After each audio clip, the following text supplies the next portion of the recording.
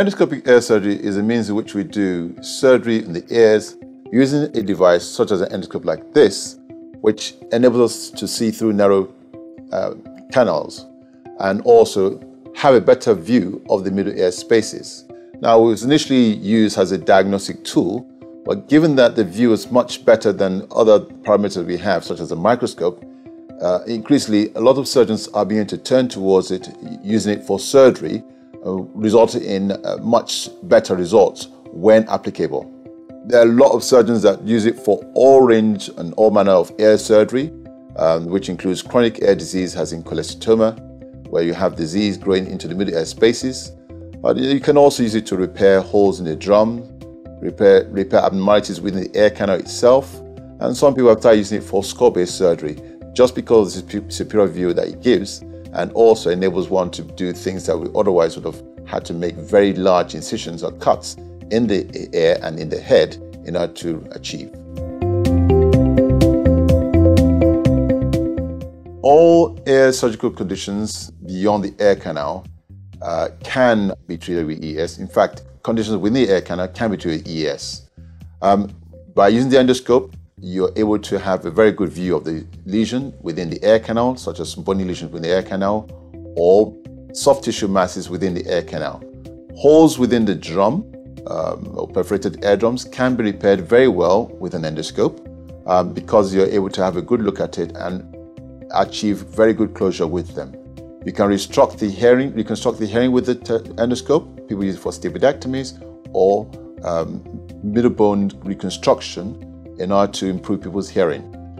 In conditions like cholesteatoma, there are increasing people using it for removing the cholesteatoma in the ear, with the effect of not avoiding a very large cut, which in itself can carry some problems, and also removing less normal tissue than you otherwise would have to if you were doing it via a traditional approach.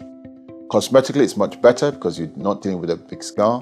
And also in my hands, I found that the hearing results with using the endoscope is far better than when I used to use a microscope. The main advantage is visualization. The slight disadvantage from a surgical point of view is that you're restricted to one hand and you do not have as much depth perception. But with experience, the view there circumvents the depth perception problem that you have with the endoscope, and also you get proprioceptive stimulus from the opposite hand while holding the endoscope. So really, with experience, it's a very slight disability, as it were. In terms of the being unable to use two hands to do the operation, well, nowadays some surgeons are using endoscope holders, but most surgeons are able to get by doing the surgical procedure with one hand. The difference between an endoscope and a microscope is that with the microscope, it's a much larger device, which entails you using binocular vision to see objects, which gives you the advantage of both magnification and depth perception. The endoscope is a much smaller device, which you virtually visualize on a screen. The degree of view that you have with these screens are much better and gives you a better view of the structures in order for you to do surgery. So it's less bulky, but more versatile in terms of how you can use it, and also how soon and how effectively you deal with the pathology in hand.